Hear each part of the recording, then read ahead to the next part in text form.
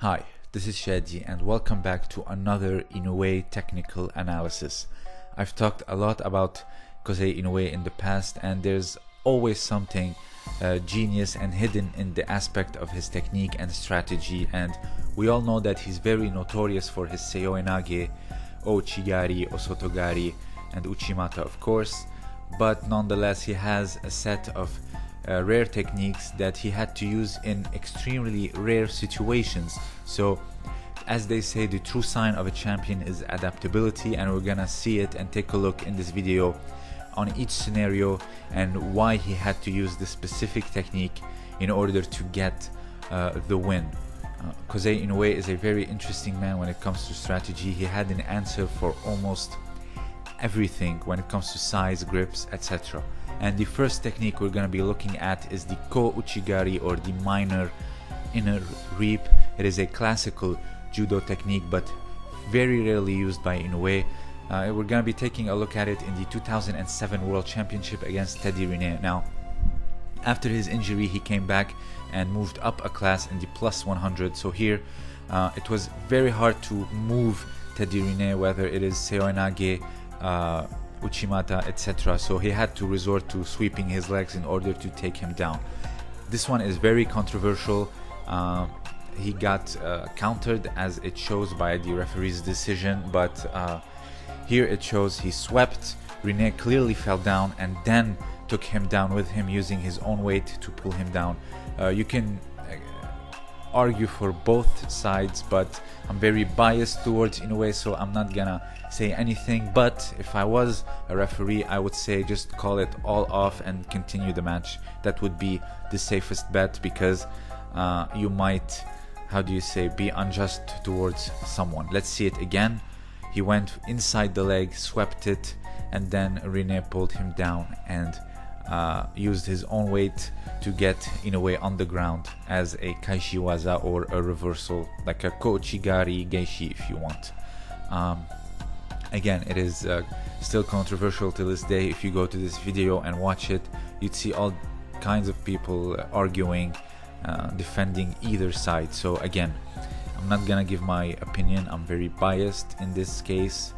He is my favorite judoka after all. So the next one we're gonna be taking a look at is the Okuri Ashi Harai, or sweeping of both legs. And in this one he was against an extreme left stance judoka, no sleeve. Even the lapel control was very difficult, so he pushed and then pulled the lapel back to him and swept cleanly through both legs as he initiated a reaction by pushing and pulling the lapel. He made the foundation of the judoka extremely unstable, the legs constantly moving by pushing and pulling the lapel and then sweeping through both of them. The next one is a very famous incident against Muneta in the All Japan of 2002, I believe. Muneta is shorter and just way heavier than Inoue. It was very hard to move him by Uchimata or Ouchigari, so he had to resort to a clean sweep. Here Muneta is left-handed, by the way, and he takes a very high grip, and once he broke Inoue's posture, Inoue did something extremely subtle. Let's take a look at it. So here he takes a step forward, initiates a reaction from Muneta to follow him, and once the leg is lifted, it's very easy to cleanly sweep through both of them. And here he won by usegachi, or referee decision. Again, a clean sweep, using someone extremely heavy just to sweep them effortlessly. The next one is the Deashi Harai, or the sweeping of the front foot. The first one is against Georgia Zicarauli in the Team World Championship. The same thing, a high left grip, and then Inoue initiates the same reaction by stepping forward or a bit too diagonally and then sweeping the foot that's in front. You can argue it's a Kosotogari, but I would say it's more of a sweep rather than a reap, because a reap is kind of like a shove, or like a, like hitting the leg, and thus it has like a cleaning effect, like a swept effect, but here it's clean sweep. So I would argue it's a Deashi Harai. This one is a sticky Deashi Harai against Iliadis, not to be confused with Ilias Iliadis. Here, he stick his foot and then hops forward in order to have the leg lifted and sweep it, and as you pull with the lapel. It is a rare variation of the Dayashi Harai. However, it is a classical variation nonetheless. We're gonna see it in the Halp Sharp production here. So as he put his foot, he also initiates a reaction. Iliadis tries to lift his leg, which makes sweeping even more easier. He gets away with a Yuko. Let's see it here. You stick your foot and then hop forward as you lift with the lapel and pull it, and then you get the Ippon. Here it's an Okuri Ashiharai, however the same principle applies.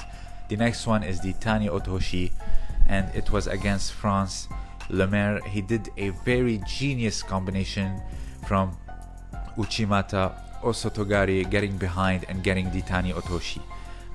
Inoue himself said that this is not one of his favorite techniques, but again, you have to adapt as a champion, and if the technique presents itself to you in a match, in a crucial match, you have to take advantage and just go for it.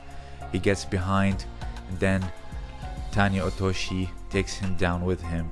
Lemaire twists, but I think he got away with a Yuko. The next one is the Koshijime, and one of the only Newaza technique that Kosei Inoue ever pulled. He is a pure Tachiwaza man, but he had one pure deadly arsenal, and that is the clock choke. Here we can see he was defending the Seoinage, and he grabs it, gets the tap against Bor, and then it's clean Ippon. Let's see it again. So Kosei Inoue, like I said, a pure Tachiwaza man, but when it comes to Newaza, he had the Koshijime ready. He whips the lapel and starts to turn. Bor is a very heavy man. As he turns and pushes with his torso down, here he gets him on the ground and gets the tap eventually. So it's different from the normal Koshijime because he's not turning sideways and putting the side of his hips down, but rather his full torso pushing down. Here against Georgia Jikarali again, Georgia Jikarali goes for Uchimata. Let's see it. So they have extreme left stance against right stance. Here he wraps it around, starts to turn, and gets the Ippon. He also grabs the leg in order to prevent him from escaping. So this one is particularly interesting because it was so obvious. I don't know why he did not defend it. Let's see a failed Uchimata attempt. Goes down on the ground.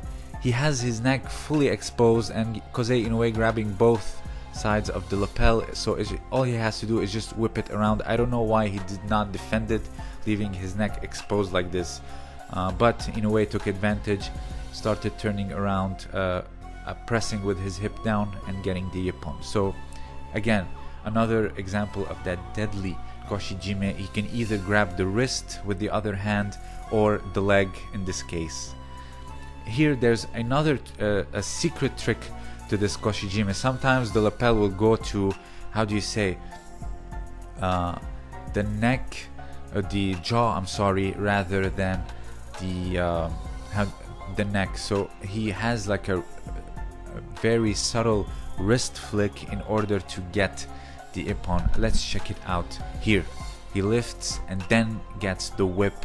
I apologize, Fighting Films, I love you, but I had to show this. You can consider it free marketing if you want. So he flicks the wrist, lifts the jaw and the chin up, and then whips the lapel on the neck.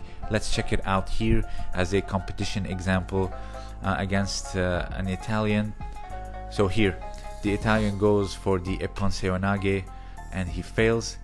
Here, there it is. You cannot see it unless you know about it. So again, he gets the tap, pushes with his torso down. Just ruthless and deadly, and yet so cleanly executed. Let's see it again. Here, left hand versus right hand. Goes for the Seoinage. Kosei Inoue moves his waist and shifts his waist.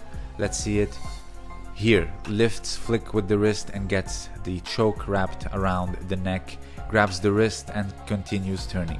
He either grabs the wrist or the leg, but in this case the leg and the opponent are just way too big, so going for the wrist would be a safer bet and gets the ippon. So again, let's see it quickly, and you can notice the flick of the wrist. There it is, goes down and starts choking. So one technique for Newaza, but one technique is enough for someone like Kosei Inoue. He tapped multiple people. There's so much to Kosei Inoue when it comes to technique, rare scenarios, adaptability, sweeping, lifting, reaping. He did it all, going down on his knees for Seoinage. The man is arguably a complete judoka. Even in Newaza, he had one technique in his arsenal, and it served him throughout his career. That one deadly choke. He even has like a rare variation if you want, because he's not putting the side of his hip, but rather his full torso just pushes down and creates far more pressure against the neck and gets the ippon far easier, because as you saw, he did not rotate like all the other clock chokes, so he just maybe moved half a meter and then got it. So if you have anything else to add, let me know down below. This was Shadi, and thank you for listening.